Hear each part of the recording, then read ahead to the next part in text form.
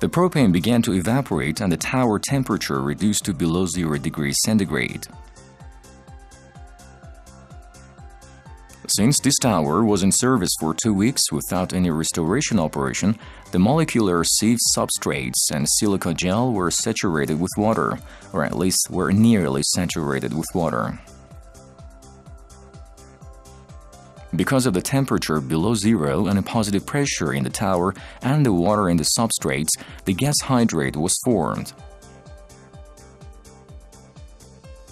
Gas hydrates are like ice crystals, and the water in hydrate could store propane 160 times its volume.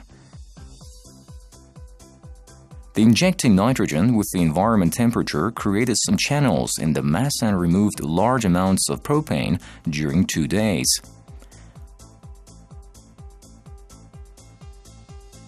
Of course, the nitrogen pressure was about 6 times, and it's been a factor in the hydrate stability. If the hydrate was not formed, all the propane could be evaporated and purged to the flare with the nitrogen. But within a few hours on the day of the accident, while the nitrogen purge was interrupted, adsorbent beds in which liquid propane was frozen began to melt, and at first the U-shaped part of the tube at the bottom of the tower was filled. While the volume of liquid increased, its vapor filled the space inside the tower, and due to the higher air temperature in the middle of the day, the tower pressure increased rapidly.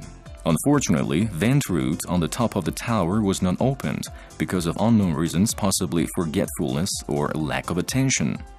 The pressure inside the tower increased, and as a result, it moved up in the pipe.